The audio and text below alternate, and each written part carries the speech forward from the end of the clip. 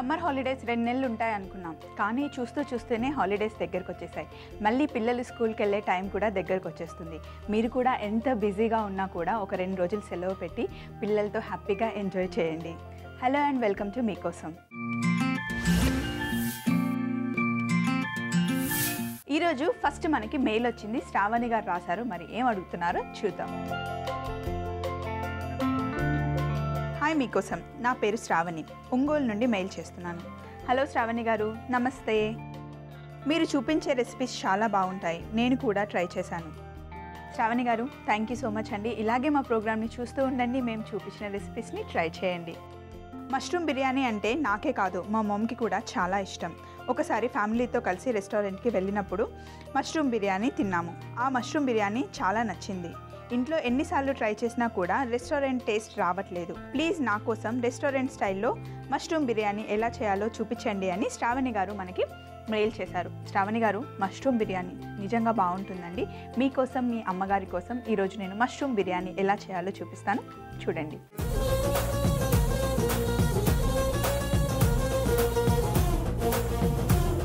శ్రావణి గారు, మష్రూమ్ బిర్యానీ చేసుకోవడానికి ముందు మనం గిన్నెలో నీళ్లు పెట్టుకోవాలి, అన్నం ఉడకబెట్టుకోవాలి కదా. సో నీళ్లు వేడే లోపల ముందుగానే నేను ఉల్లిపాయలు కట్ చేసి పెట్టుకున్నాను. సన్నగా కట్ చేసుకున్న ఉల్లిపాయలు, అలాగే కొంచెం పచ్చిమిర్చి కావాలి, పుదీనా. మష్రూమ్ బిర్యానీలో ఈరోజు మనం టమాటాలు వేస్తున్నాం. టమాటాలలో, మష్రూమ్స్లో న్యాచురల్గానే మంచి టేస్ట్ ఇంకా ఫ్లేవర్స్ చాలా ఉంటాయండి. మామూలుగా మనం ఏం చేస్తాం, టేస్ట్ పెంచడం కోసం టేస్టింగ్ సాల్ట్, అదే అజినోమోటో అంటాం కదా, అది వేస్తాం. కానీ అది వేయకుండానే మనకి న్యాచురల్గా మష్రూమ్స్లో అలాగే టమాటాలతో వచ్చేస్తుంది. అందుకే మష్రూమ్ బిర్యానీలో టమాటా వేస్తే టేస్ట్ బాగుంటుంది. ఇప్పుడు మనం టమాటాలని కట్ చేసుకుందాం, అలాగే మష్రూమ్ ఎప్పుడైనా సరే చూడడానికి కొంచెం పెద్దగా కనిపిస్తుంది, కానీ ఒకసారి కుక్ అయిపోయింది అనుకోండి దగ్గరగా చిన్నగా అయిపోతుంది కదా. అందులోనూ మనం చేస్తుంది బిర్యానీ కదా శ్రావణి గారు, కట్ చేయకుండా ఇలాగే మనం వేసేద్దాం. ఒకసారి కుక్ అయిన తర్వాత చూడడానికి చాలా బాగుంటుంది. సో మరి ముందు ఇక్కడ నీళ్లు మరుగుతూ ఉన్నాయి కదా, ఇందులో మనం మసాలాలు వేసుకుందాం. మామూలుగా రెగ్యులర్గా అన్ని బిర్యానీస్కి మనం వేసుకుంటాం కదా, దాల్చిన చెక్క, లవంగాలు, ఇలాచి, సాజీరా. అవి దాల్చిన చెక్క, లవంగాలు, సాజీరా, ఇలాచి, ఇంకా బిర్యానీలో వేసుకోవడానికి బిర్యానీ ఆకు కావాలి.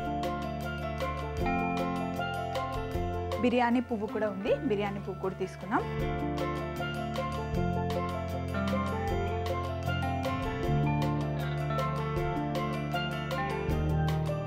అలాగే కొంచెం బిర్యానీలో జీడిపప్పు కూడా వేసుకున్నాం.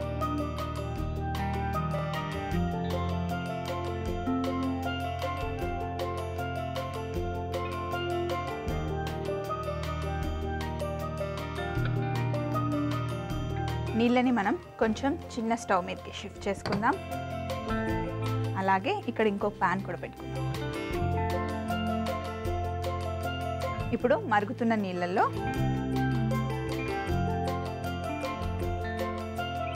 లవంగాలు,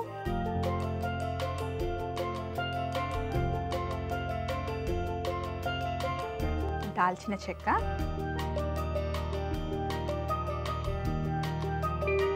ఇలాచి,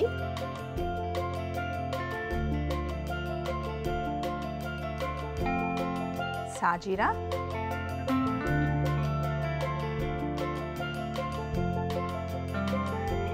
బిర్యానీ పువ్వు, అలాగే ఉప్పు.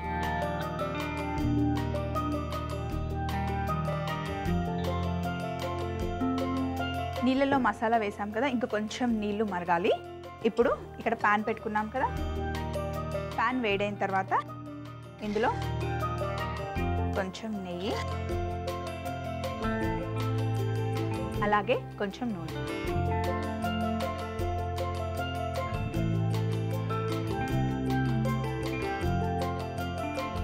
నెయ్యి, నూనె వేడైన తర్వాత ఇందులో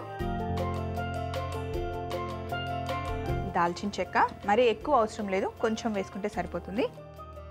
ఒక అనాస పువ్వు, ఇలాచి, లవంగాలు,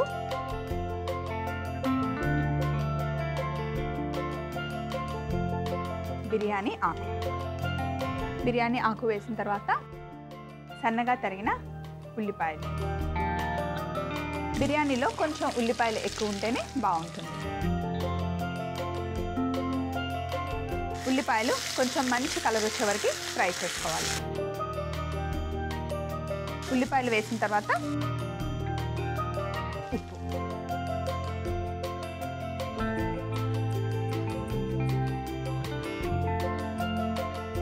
అలానే ఒక 3 పచ్చిమిర్చి,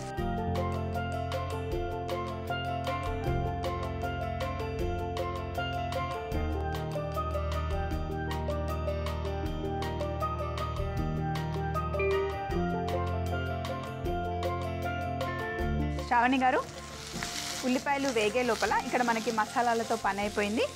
ఇవన్నీ ఒకసారి క్లీన్ చేసుకుందాం.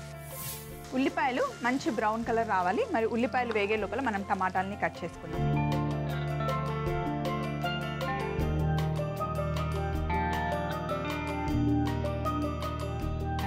టమాటాలని కూడా ఈ ముచ్చిగా కట్ చేసి పొడుగా కట్ చేసుకోవాలి.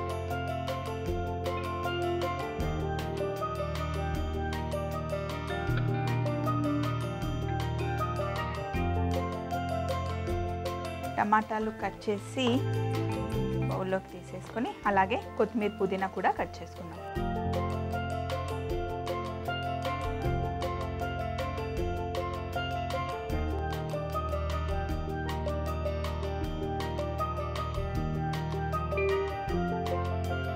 పుదీనాను కూడా సన్నగా కట్ చేసుకోవాలి.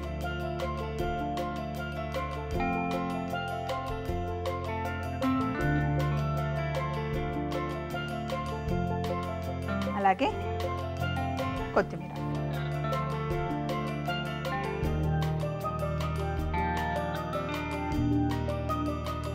ఇక నీళ్లు కూడా బాగా మరుగుతున్నాయి.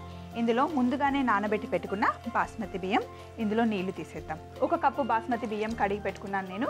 ఎప్పుడైనా సరే బాస్మతి బియ్యంని నేను చాలాసార్లు చెప్పాను, ముందుగానే ఒక అరగంట గంట ముందు నానబెట్టుకొని పెట్టుకోవాలి.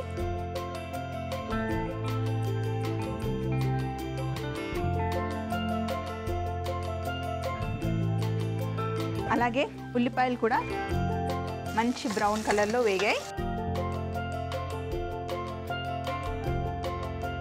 ఇప్పుడు ఇందులో సన్నగా తరిగిన కొత్తిమీర ఇంకా పుదీనా,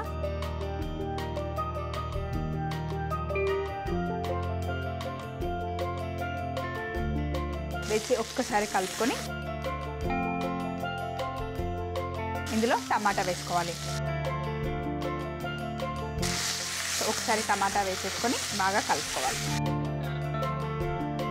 అలానే బాస్మతి బియ్యం వేసాం కదా, ఒక్కసారి కలుపుకుందాం. బాస్మతి బియ్యం వేసిన తర్వాత ఎక్కువగా కలపకూడదు, చాలా సాఫ్ట్గా ఉంటాయి కదా, విరిగిపోతాయి. ఇప్పుడు కొంచెం టమాటాలు వేగనివ్వాలి. అలాగే ఇందులో అల్లం వెల్లుల్లి పేస్ట్ వేసుకోవాలి.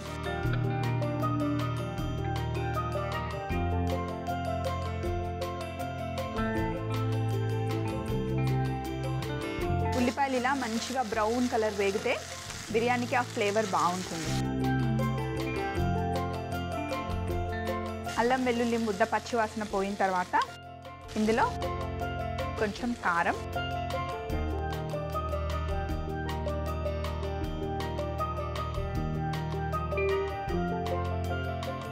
ధనియాల పొడి,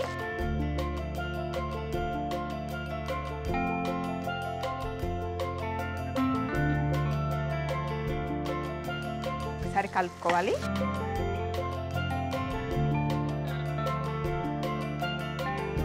ఒకసారి కలిపిన తర్వాత ఇందులో కొంచెం పెరుగు,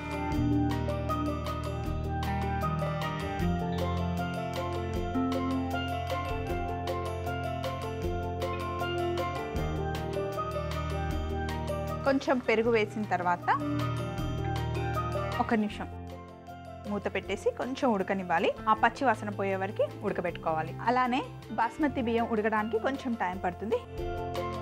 ఇలా నూనె బయటికి వచ్చే వరకు వేయించుకోవాలి.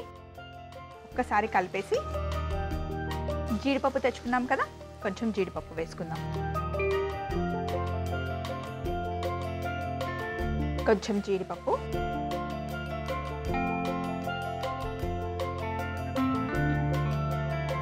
ఇప్పుడు ఇప్పుడు ఇందులో మష్రూమ్స్,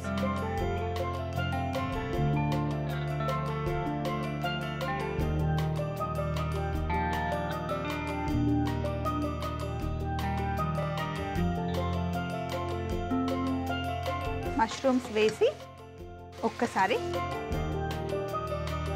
కలుపుకొని మూత పెట్టేస్తే చక్కగా మగ్గుతాయి.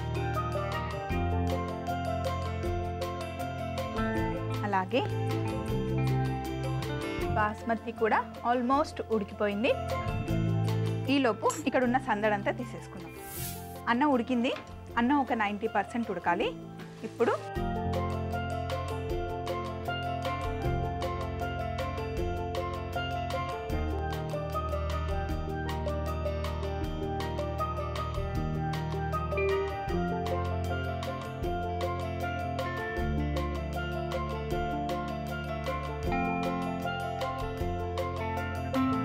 అన్నం పైన పరుచుకున్న తర్వాత పైనుండి కొంచెం నెయ్యి వేసుకొని మూత పెట్టేసి గిన్నెని చిన్న మంట పైన పెట్టుకోవాలి. చిన్న మంట పైకి షిఫ్ట్ చేసుకొని ఒక 10-15 నిమిషాలు ఇలాగే మగ్గనిస్తే మీరు అడిగిన మష్రూమ్ బిర్యానీ రెడీ అయిపోతుంది. మరి బిర్యానీ రెడీ అయ్యే లోపల మనం కిచెన్ని క్లీన్ చేసుకుందాం. శ్రావణి గారు, మీరు అడిగిన మష్రూమ్ బిర్యానీ రెడీ అయిపోయింది.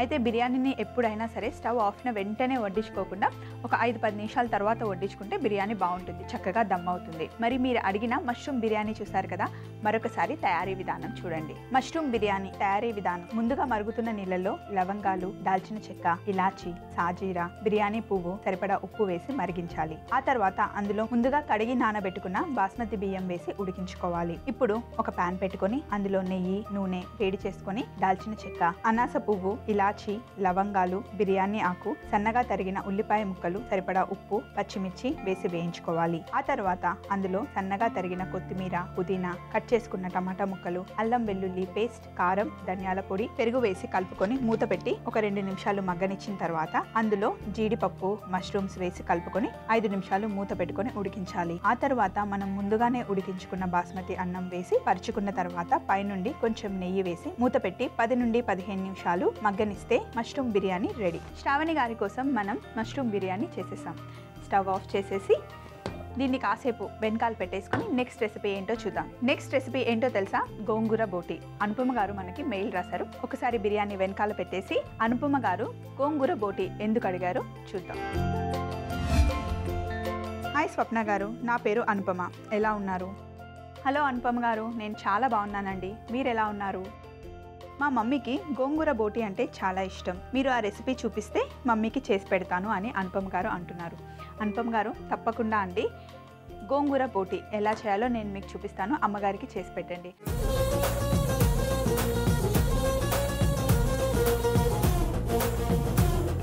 బోటి చాలా టేస్టీగా ఉంటుంది. కాకపోతే వచ్చిన చిక్కల్లా బోటిని కడగడం చాలా టైం పడుతుంది. వండడం పెద్ద ప్రాసెస్ ఏం కాదు, కానీ దాన్ని క్లీన్ చేయడం చాలా టైం పడుతుంది. ఒక్కసారి చక్కగా క్లీన్ చేసేసుకున్నాం అనుకోండి, వంట ఈజీగా చేసేసుకోవచ్చు. ముందుగానే మీరు మెయిల్ రాశారని చెప్పి నేను బోటిని క్లీన్ చేసి పెట్టుకున్నాను. అలాగే గోంగూరని కూడా చక్కగా ఒలిచి పెట్టుకున్నా. అయితే గోంగూరలో మనకి 2 రకాలుగా దొరుకుతుందండి. ఒకటి తెల్ల గోంగూర, ఒకటి ఇలా కొంచెం రెడ్ కలర్లో ఉండే గోంగూర. తెల్ల గోంగూరలో అంత పులుపు ఉండదు. ఇలా కొంచెం రెడ్ కలర్లో ఉన్న గోంగూరలో పులుపు, రుచి చాలా బాగుంటుంది. సో గోంగూరని ముందుగానే క్లీన్ చేసి పెట్టుకున్నాను. అలాగే బోటిని కూడా క్లీన్ చేసి పెట్టుకున్నాను. అయితే బోటిని కుక్కర్లో వేసి ఒక 5-6 విజిల్లు ఉడకబెట్టుకున్న తర్వాత గోంగూరని సపరేట్గా మనం తాలింపు చేసి చేసుకుంటే చాలా బాగుంటుంది. ఇప్పుడు మనం అలాగే చేద్దాం. ముందుగా ప్రెషర్ కుక్కర్ పెట్టుకుందాం. స్టవ్ ఆన్ చేసి అయితే బోటిని ఉడకబెట్టేటప్పుడు ఎక్కువగా నీళ్లు పోయాల్సిన అవసరం లేదండి. బోటిలో నుండే నీళ్ళు వచ్చేస్తాయి. కొంచెం ఉప్పు, కొంచెం పసుపు వేస్తే సరిపోతుంది.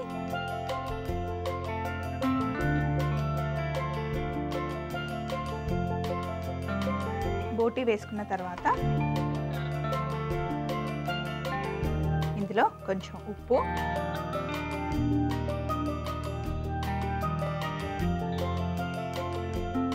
పసుపు,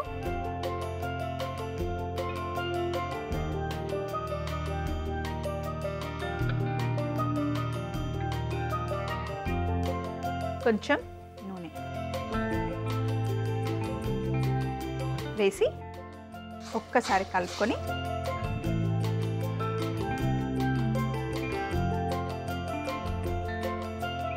చిన్న మంటలో 6-7 విజిల్లు ఉడకబెట్టుకోవాలి. అయితే దీన్ని మనం వేరే స్టవ్ మీదకి షిఫ్ట్ చేద్దాం. ఇప్పుడు ఇక్కడ ఇంకో ప్యాన్ పెట్టుకుందాం. స్టవ్ మీద ఒక ప్యాన్ పెట్టుకొని మసాలాకి ధనియాలు, ఎండుమిరపకాయలు, అలాగే లవంగాలు, ఇలాచి, దాల్చిన చెక్క వేసుకోవాలి. దాల్చిన చెక్క, ఇలాచి, లవంగాలు,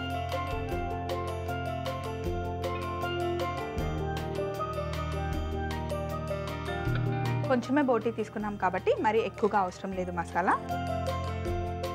అలాగే ఇలాచి,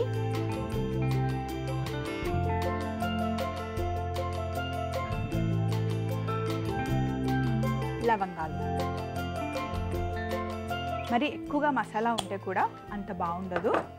సో వీటిని జస్ట్ డ్రై రోస్ట్ చేసుకోవాలి. చిన్న మిక్సీ జార్ తెచ్చుకుందాం.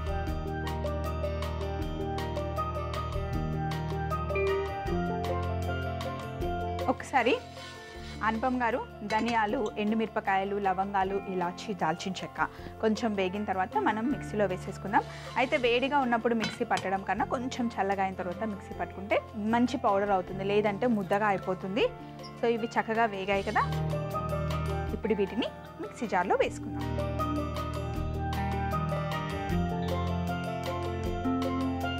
ఇవి చల్లగా అయ్యే లోపల మళ్ళీ పొయ్యి మీద ప్యాన్ పెట్టుకొని ఇందులో నూనె వేసుకోవాలి.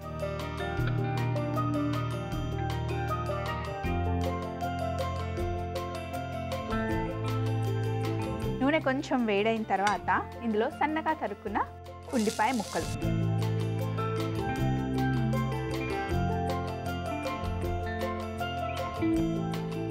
అనుపమ్ గారు ఉల్లిపాయలు వేసిన తర్వాత ఇందులో కొంచెం ఉప్పు, కానీ జాగ్రత్త, ఇందాక మనం బోటీలో వేసుకున్నాం కాబట్టి మరి కొంచెం ఎక్కువ ఉప్పు వేసుకున్నాం అనుకోండి ఉప్పగా అయిపోతుంది. సో కొంచెం చూసి ఉప్పు వేసుకోవాలి. అలాగే ఒక 2 పచ్చిమిర్చి వేసుకుందాం.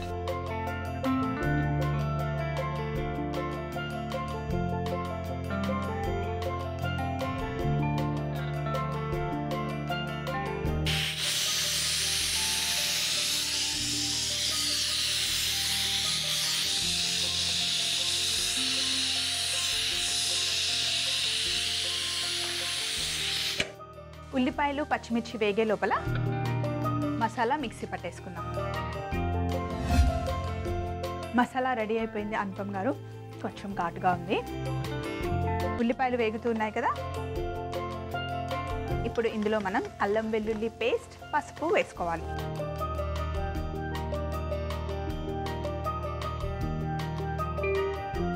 కొంచెం అల్లం వెల్లుల్లి, ఇందాక బోటీలో కూడా మనం పసుపు వేసాం, సో ఇప్పుడు కొంచెం తక్కువగా.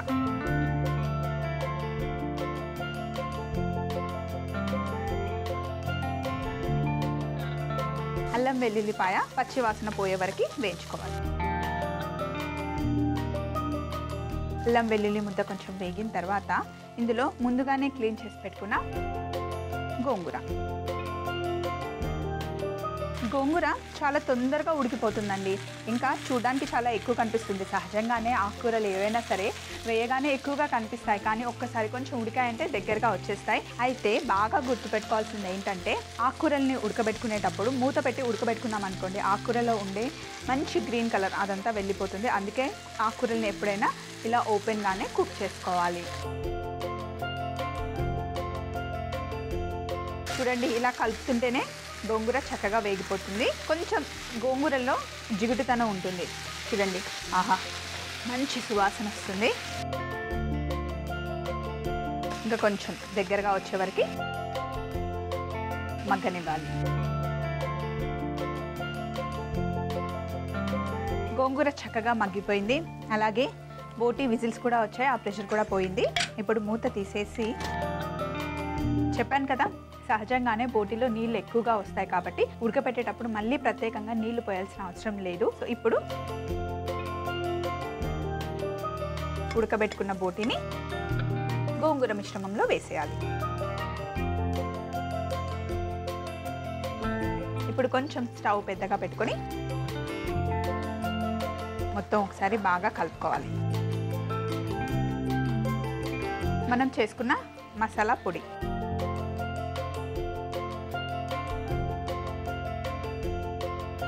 వేసి బాగా కలుపుకోవాలి.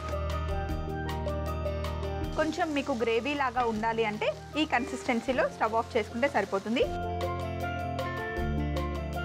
అనుపమ గారు, మీరు అడిగిన గోంగూర బోటీ రెడీ అయిపోయింది. బౌల్ తెచ్చేసుకుందాం. ఇక్కడ ఉన్నవన్నీ తీసేద్దాం.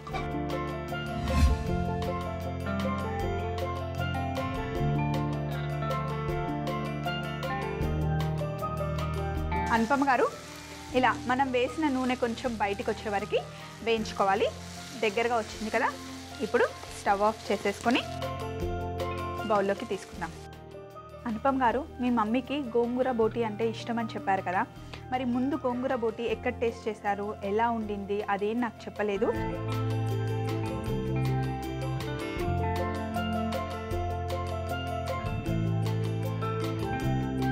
ఇప్పుడు నేను చూపించిన గోంగూర బోటీ చూసారు కదండి, ఇంట్లో తయారు చేసిన తర్వాత ఎలా వచ్చిందో మళ్ళీ నాకు మెయిల్ చేయండి. అలాగే మీకు గోంగూర బోటీతో ఉన్న ఎక్స్పీరియన్స్ కూడా కొన్ని వివరాలు మాకు చెప్పండి, షోలో మాట్లాడుకుంటూ చేద్దాం.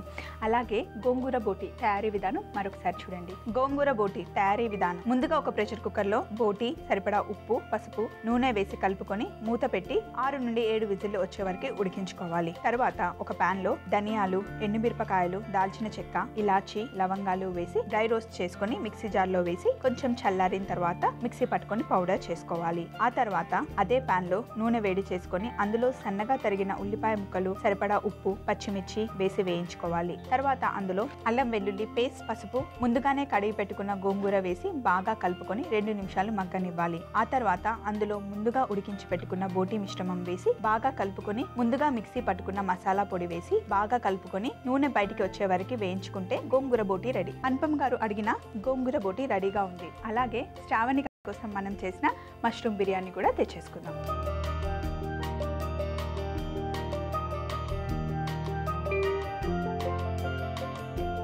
ఫస్ట్ బిర్యానీ వడ్డించుకునేటప్పుడు కొంచెం ఇలా రైస్ని లూజ్ చేసుకోవాలి.